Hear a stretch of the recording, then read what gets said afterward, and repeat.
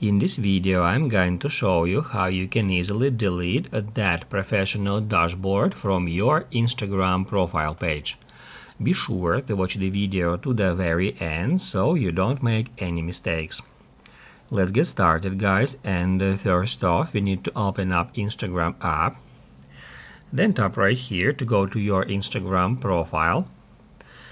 If it shows you that professional dashboard here, it means that currently your Instagram profile is in a professional mode, and now I'm gonna show you how we can easily switch it back to personal. All we have to do is just tap right here at these three lines to go to settings and privacy, and then we need to scroll down and tap at creator tools and controls.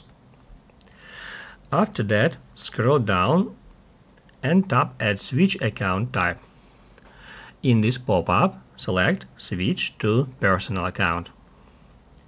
Hit right here to confirm it. And after a couple of seconds, your account type will be switched back to personal.